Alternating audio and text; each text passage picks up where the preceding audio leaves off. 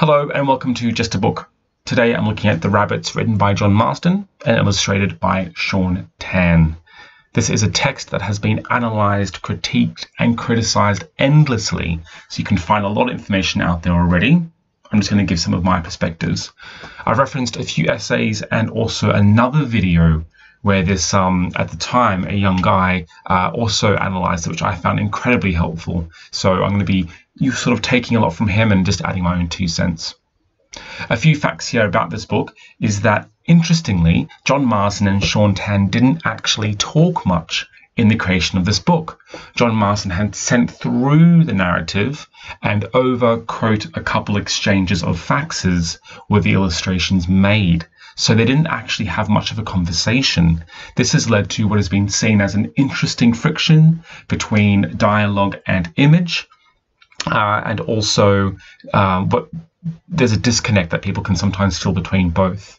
One main difference, which I was reading in the essay linked, is that it is seen that John Marsden's text represents this experience of settlement taking over the indigenous land, represents it in a much more confrontational, aggressive way, where the images are much more estranged and curious. So there's 2 different feeling tones which come through, which kind of can conflict with each other, but in some ways complement each other as well.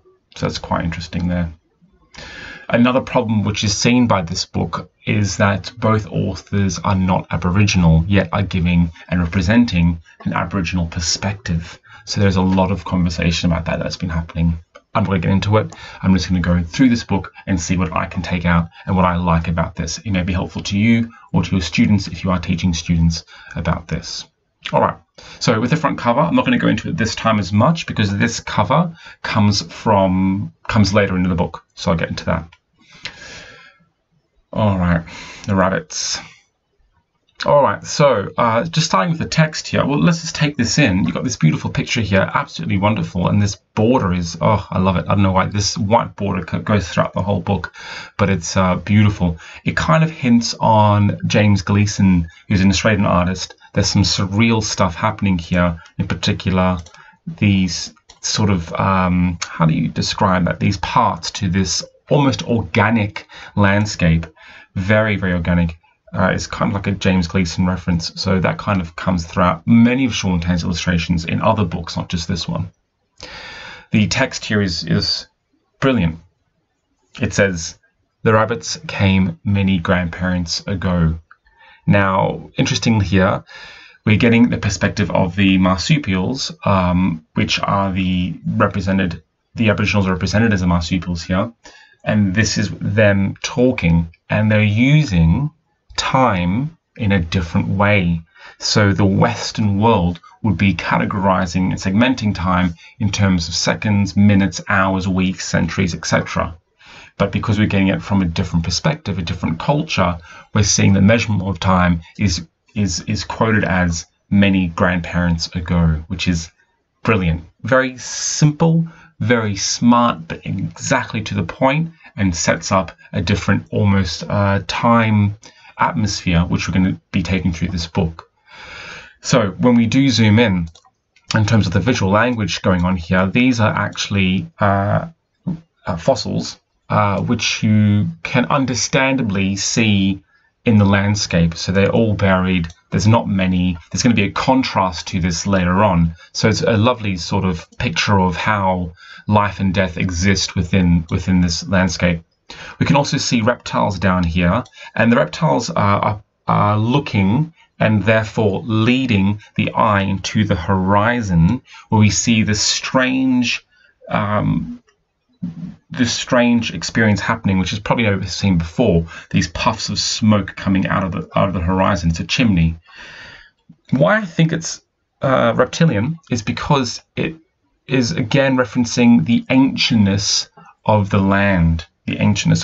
So we have this time reference that goes right back into the land is inhabited by ancient creatures, and they're seeing this sort of new encounter. There's also been some conversation about birds and birds flying when they feel scared or unsafe. So the fact that birds are flying in this image, flying away from this scene down here, means they are interrupted. Their nature is interrupted, and therefore they are escaping. So that's been one sort of observation made. You can see here on this page, I'm going to go back a page, the colors are incredibly beautiful, pure pastel. They're lovely. They're not artificial, and that's important. That's important. As the takeover from the settlers happens more in the book, this color palette changes. Lovely image here, absolutely incredible. You have a line, or this is the line of the page, but it's a line of symmetry, actually. You can see that we have on this side the marsupials, the wombats, I think they are, and they are exactly the same amount in the same positions as the settlers, as the rabbits. So you have kind of like leaders over here, you got two over there, two over there. The rock is the organic part, and you have a lookout over here, and then you have the chariot here, which replaces the rock on the other side. And they're also almost kind of looking out. There's the smoke from the chimney, which they saw on the horizon. And you have, yeah, it's a beautiful line of symmetry. The tire marks from this chariot, from this cargo, is tearing through the center and into the right side of the book. And therefore, it is sort of suggested that the darker landscape, the darker tones, represent almost already a slight decaying or a slight overuse or unusual use of the land, where on the side of nature, of what has been normal or typical, organic, is much more lighter and fresh. You have the curiosity of this new vehicle coming through with the birds. They're sort of looking at the tracks. They're kind of looking and examining it. This other marsupial creature or lizard is sniffing the tire tracks. So the world around the marsupials is also encountering the beginning of a takeover, of an invasion. Well, they don't know that just yet. All right. Again, just take this page in. It's very colourful. We've got this beautiful green in the middle. All right. But our old people warned us, be careful. They won't understand the right ways. They only know their own country. More rabbits came. So interestingly, we have old people warned us, as if this has happened before. That's just very interesting in itself. I don't know. There's like ancient knowledge there. They won't understand the right ways, and they will only understand their own country. We have here a seemingly a collaboration between cultures, where they are teaching each other, well, teaching one another, yes, different technologies and different understandings of the world. You can see in almost all of the rabbits' hands that there is something scientific, something to measure, something to quantify. The testing of a lizard is down here in this sort of green goo, and you have someone who's holding up the world as something to be studied, investigated, and in the process of destroyed and torn up. And yeah, so documenting, quantifying. I love this little feature here. The pen is the feather of a peacock. So even this sort of beautiful bird has been used for a utilitarian objective, just to document. Yes, and the rabbits are starting to take over the world. All these kind of like 31N, or 31 meters or something like that. All these numbers and arrows will start to appear around the rabbits as they take over the land. You have here a very powerful visual cue that Shaun Tan likes to do. It's a rip in the page. Most of the time, it's seen as a time. It's disrupting time. In this case, it's potentially going to the future. So we're getting a glimpse into the future. And you can see, I don't know if this is intentional, but the gear over here versus the gear over here, it's like, well, that's all that's left. And you have this, again, bright coloured terrain being turned into this dark soil. used and left behind. So there's a flash forward moment which is torn through the page. This isn't what the tear is, but it's a lovely reminder when I'm teaching this book, the terra nullius, which is a concept where you come to a land and you think it is uninhabited or it doesn't belong to anyone. It's not in use. And the Western world sees that because there's no buildings, there's no flags, there's no conceivable households or societal structure. So part of the settlement agenda or the settlement criteria is to say, well, this land is terra nullius. It belongs to no one. And there's the ter, T-E-R-R-A, terra. But there's the ter here. It's a nice little reminder.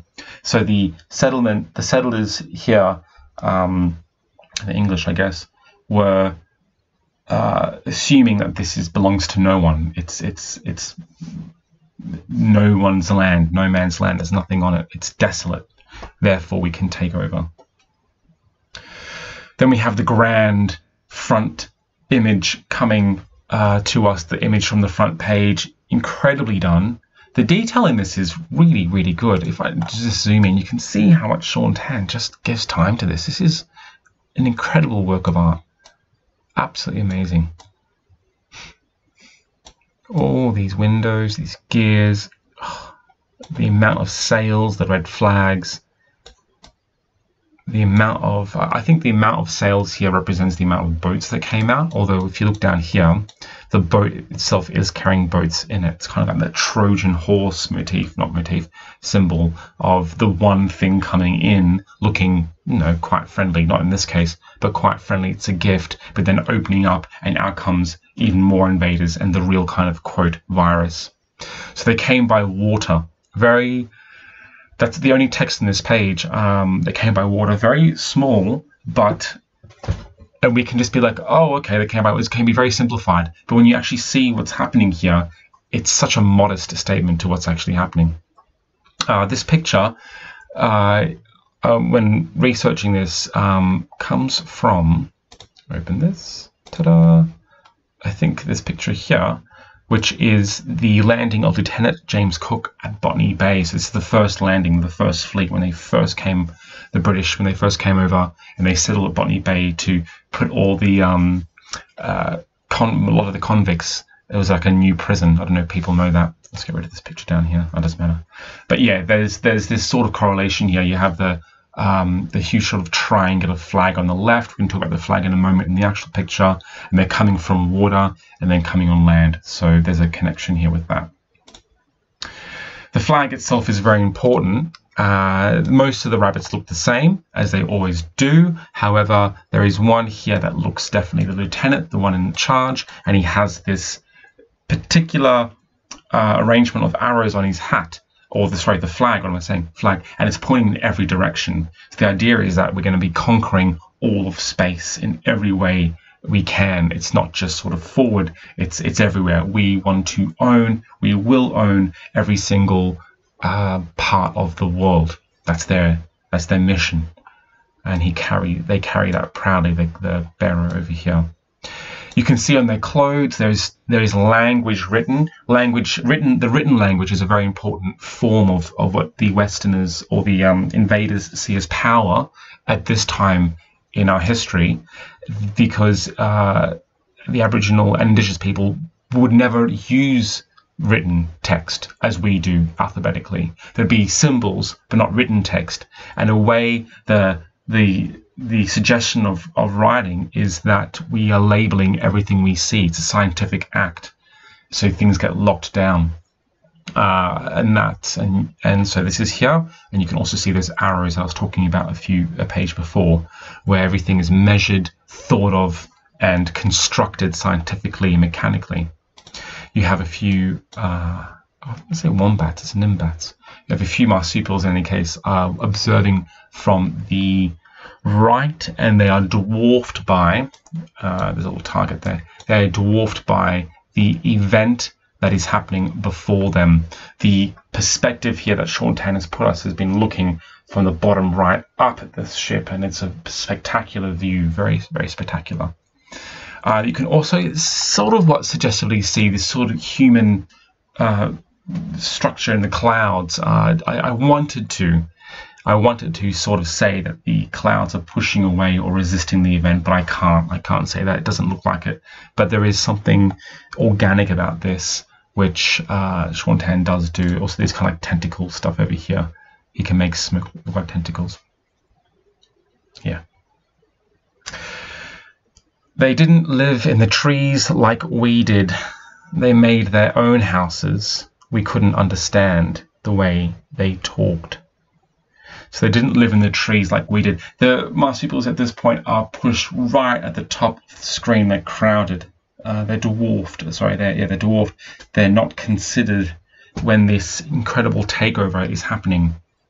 We can see the idyllic painting, a painting here of what the settlers or invaders want to do, what they want to construct. This is their view, this is their vision of the perfect utopia, and the sun in the center is glorifying this view. It's sanctifying it, and they want to show the world what they can do in all this space, this unused space. That's why I think it's in a painting format. They're going to take this and send it across. I think there's some mail here and things to sort of send back to the world and say how great and wonderful this operation, or how wonderful it is that we've come and we have saved the indigenous people. You know, we've given them knowledge. However, in the background, we see it's very much the opposite. What we have in the construction are these dull white buildings which are just pieced together, you know, parts of the puzzle just being stock standard. The fact that they're on furniture legs means for me that they're not even considering the land around them. They're just building what they know and plonking it onto the land. Of course, what we've learned in recent decades is to adapt your architecture to the land around you. But this is not even thought of at all. It's not considered. So the construction is going ahead. There's the flag pointing to all signs, and they are also erecting electricity. And you have here some of the effects of colonization, where, you know, where new materials and technologies are killing off the animals, a squashed lizard. And again, you have a numbered suit. Everything is thought of as in terms of maths and science. And you have the sign of an introduced species. The rat is coming and devouring what is native to Australia in this case. The beginnings of pollution. It's a very powerful scene. So what is idolized versus what is real. And they're presenting this and announcing it. They brought new food and they brought other animals. We liked some of the food and we liked some of the animals. But some of the food made us sick and some of the animals scared us. So this is where this is where the point I was making with color clocks in. You see a very artificial fluoro palette coming through with this unnatural pink, this highly toxic, really, green. The shape of the animals are sort of fluoro blue compared to, if I go back, this beautiful organic landscape. And just on this note, sorry, this is Fred Williams, who is an Australian painter. And you can see that Fred Williams has similar painting styles. If I just cross-reference that there, you can see that coming through. So very nice. So we have a very sterilized view of the world now. It's been, even the color has changed, and the animals are, of course, domesticated. They are made to serve one purpose alone, and it's to feed and make us more comfortable. The sheep are eating robotically. They're eating at the same time because that's what they've been bred to do. Cows as well, they're all hooked up to milk tanks and just being used for their milk. We have a production line at the back. We have wool, beef, cows, it could be gold. And we have what looks like water, but I actually think is alcohol. And I'll come back to that in another moment. All happening there. The cows themselves are all also cut up as if ready to be eaten. Their portions are made, and it's just a production line. It's an absolute production line. Everything has clocks on them or time, and it's just, let's get this done. Efficiency, efficiency, efficiency. And I think, yeah, it even extends to the back. Efficiency, efficiency, efficiency. Some of the food made us sick, which implies that the food, there could have been a shared experience, you know, like it wasn't just there are Aboriginal people and we're going to get rid of them and kill them. I think there was definitely, what's it called? Gentrification happening. And the fact that made us sick, I've taken this off the other video, made us sick, I really like this, it's upside down. I think that's the nauseating effect that the food gave them. It made them actually feel unwell, and they had, you know, probably vertigo, or not they had, but vertigo and nausea was a symptom of the food, the unnatural food that they gave. You can see how the Nimbats, after this video, I'm going to research this, and is it Nimbats or Wombats? Marsupials is the safest word. They are sort of shrouded onto a little island, and they are scared from animals. You can see all these footprints and uncertainty around there. The land is torn up. Again, it's a tear in the fabric of time, of space.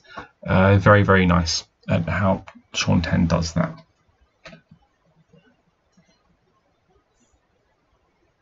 I mean, they brought new food. Oh, no, that's okay. We like some of the food. Yeah. Very stark image, this.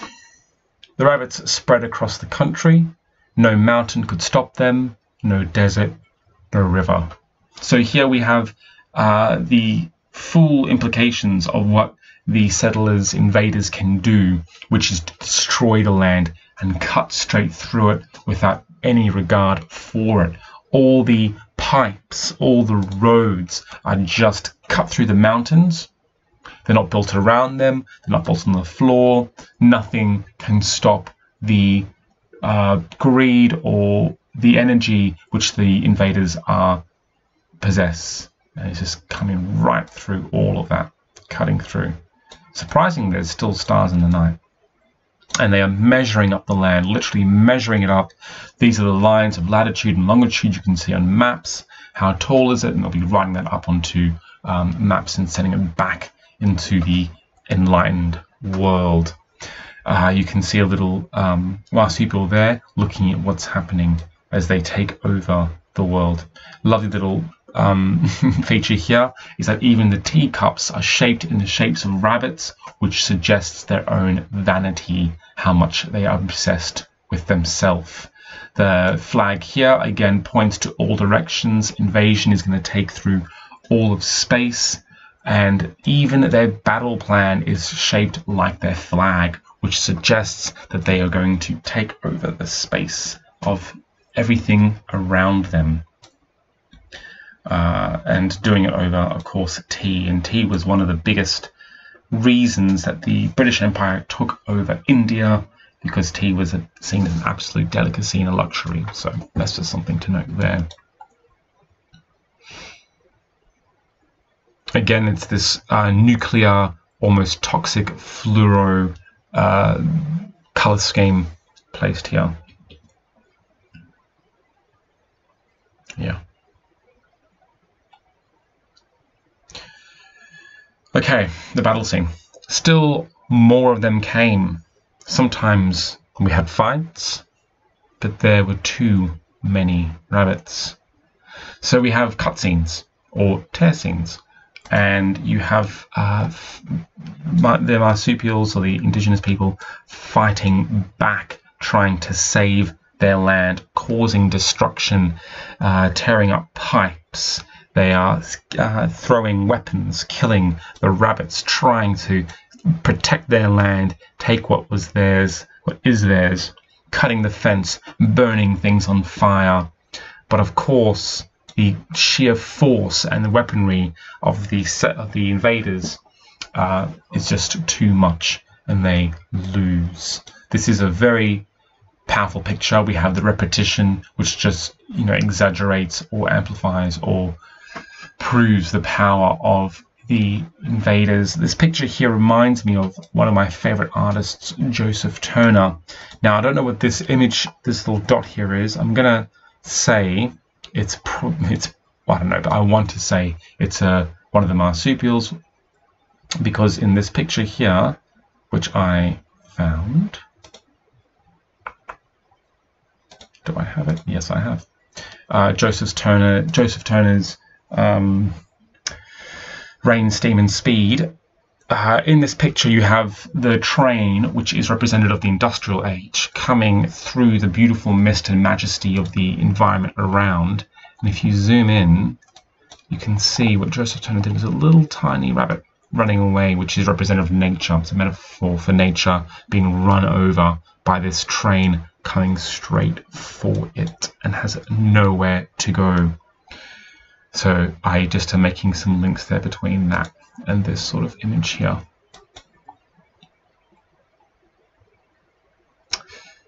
We lost the fight. Again, very minimal, very simple, a simplified version of saying things. What more can you say? The invaders have taken everything on the top and have left nothing but signs of their mission, which is just to keep taking things over and over. They are still looking to see what they can do. There's a camera at the top, and then a huge well, or a tear, I should say, in the fabric of what has happened or what will happen, where we have captured natives being sort of taken for what's the word? Extortion. Extortion? It'll come to me. And I have another picture here. Do I have another picture? Yes. Of this here, which is of Aboriginal people being made into slaves. And that is, there's a link there with that. The sheer amount of fossils underneath the earth is grossly more than what we saw in the first page with the natural life and death cycle. Here we have the burial ground, the aftermath of the indigenous people. These white dots are a photocopy error. They ate our grass, they chopped down our trees and scared away our friends. You have the machines here which look almost piranha-like, just eating up, tearing the land before it. In the background you have the symbol of the flag entrenched in the land itself, which just again is another push towards the mission of the invaders. The land is burning up. This part here is again meant to be another one of these piranha rabbit machines. We see 1, 2, 3, 4. They're just completely destroying everything. These are native rodents here, or marsupials, sorry. I know that because I'm Australian, and the long tail is from an animal I know in Australia, a native. Yes, so again, just devouring everything as you see it. The blood red atmosphere color scheme just is symbolic of the blood red destruction which is happening before it.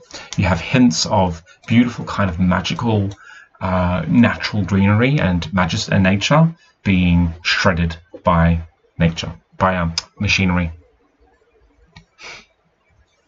And all this pollution is being plugged into the air.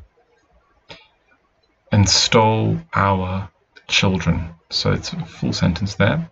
They chopped down our trees and scared away our friends and stole our children.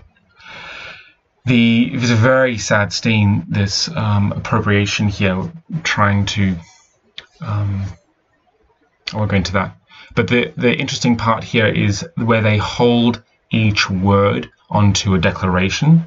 So here, I think Shaun 10 wants you to read every word independently. This is a very profound sentence, it's a very profound scene, and he's trying to slow us down and actually take in what is happening, and stole our children.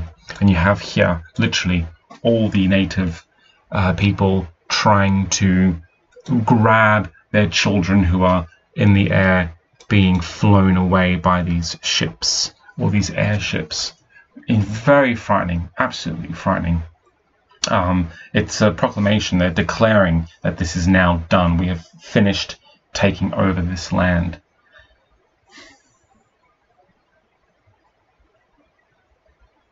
Yeah. And also there's something about the text being written that propels this idea. The fact that it's written and stamped means that it is now civilized, where if you go into a culture or land that it doesn't have language and text, then it means they're uncivilized. Rabbits, rabbits, millions and millions of rabbits. Everywhere we look, there are rabbits.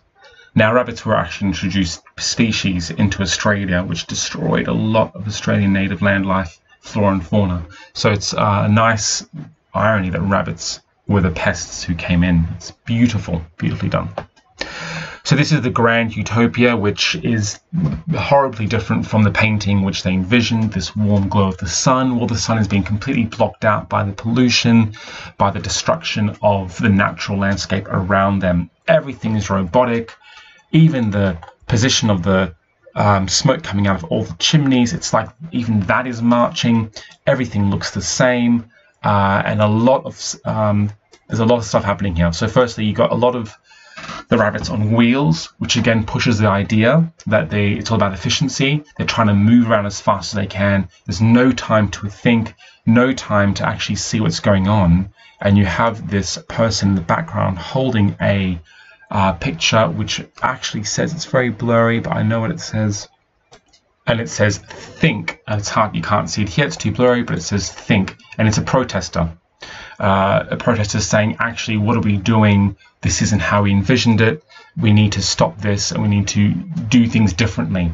So you have a protester down here. The protester is next to a younger rabbit who is observing. This is a yellow flower breaking through the concrete, breaking through the order, the structure that they've made. And this is a little sign of optimism, of hope, that maybe the younger generations can actually come to a new realization about things and change the future for the better. You see a bunch of numbats. There are numbats, I just discovered. You see a bunch of numbats there, but they are looking unwell, and they are looking, well, to be frank, drunk, because alcohol was a humongous problem with the Aboriginal people and many Indigenous cultures, which just tears through the society structures and destroys much of their ability to function and progress. So you have 4 or 5 numbats there not doing well at all because they are intoxicated. Might equals right. There's a very strong view here that because these invaders are the strongest, that means that they are right and correct. So that's a motif that's actually spilled through much of the book, which I didn't actually mention. The huge statue here, sitting on this pillar, is again a symbol of how proud they are of their colonial past, how proud they are of what they have done. And it's holding a globe now of this flag image that we've seen prior to this, which means to take over in all directions. We are the owners of everything. It's a godlike position that they have towards the world. We are the bearers of the world, and we'll do what we want for it. There are clocks all over the buildings as well. Again, it's how best can we do things, how quickly can we do things. Let's do. There's no time to think, and therefore only time to destroy. We instinctively think that the smoke is coming out of these chimneys, but the fact that there are arrows going down again tells us that it's actually sucking out the blue, beautiful air straight into this machine, which is replacing it with this toxic, dirty pollution, all in the name of progress, civilized progress. The flag motif is beautifully, ingeniously positioned here, where we have the light bulb, probably symbolizing enlightenment, and enlightenment in the name of conquer, might, and conquering with might. And there's so much you can read into this, so much. Oh, it's everywhere. Those are some of the few things that really come out.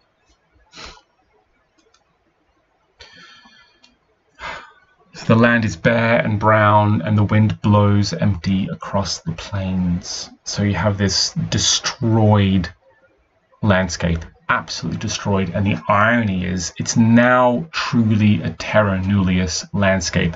Now it is a no man's landscape. There is nothing more you can take from this land that is going to keep you alive. It's just completely destroyed. And the pipes here are taking our eye to the infinity of what it has done to the land. You have here what looks like a dead numbat, which is what the fossils look like in the pictures, the fossils before. And you have a one of the invaders or settlers. It's suggested that they're reaching out, trying to see how far they can actually connect, because they've realized what they've done and they want to reconnect with hope, which comes from the knowledge of the indigenous people. So you can just see how far that they need to go to reconcile, to make peace, and to learn and repopulate the land in the way that is only sustainable. Huge desolate place here.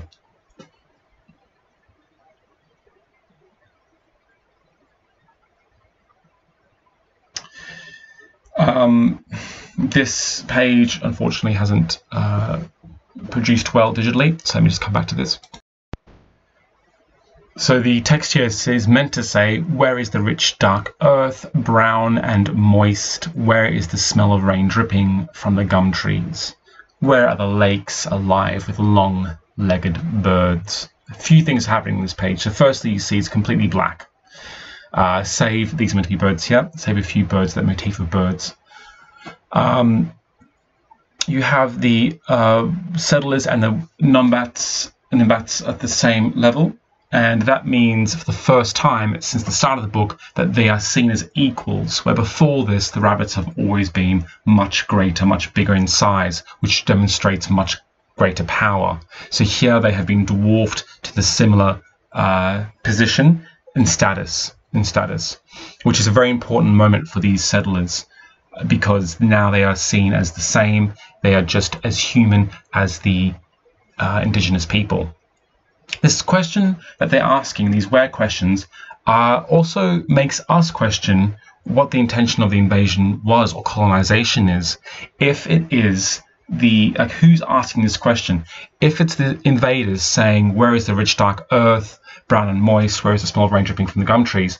If it's them asking that, that means, well, in their plight to try and take over and civilize the world, the unknown world, then in their plight, were they really trying to cultivate the riches of the earth and not use it in the way that they did? Surely they knew they must have been using it in the wrong way, but the intention was not to destroy everything. Perhaps they wanted to keep the richness and diversity of the land, but they had the wrong way of going around it. So there is that open question of what is the actual intention here. I don't know if that's completely true, but that's something to think about here. The rabbit is looking down at the earth, which is, in that horrible question of what's happening. And then we have the marsupial looking up in a sort of potentially hopeful view that now that everything is in the level plane. Yes. So they could be both asking this question. And for the final page, I'm going to zoom in. Who will save us from the rabbits? Now, again, we have a completely black page, which is framed here with this sort of eerie blue nighttime. Let me just try to get the whole thing in. Nighttime color scheme over them. And yeah, they are equal in size, and they look like they are equal in size, which again propels that idea that they're both equal in status. They're looking down into this sort of pool, this sort of lake, which is reflecting up into the stars. There's something about a fortune device here, like, asking the gods who will save us from the rabbits. And what's beautiful about this picture is you don't know who's asking this question. We think it could be the indigenous people, but it could also be the rabbits themselves asking who's going to save us from ourselves.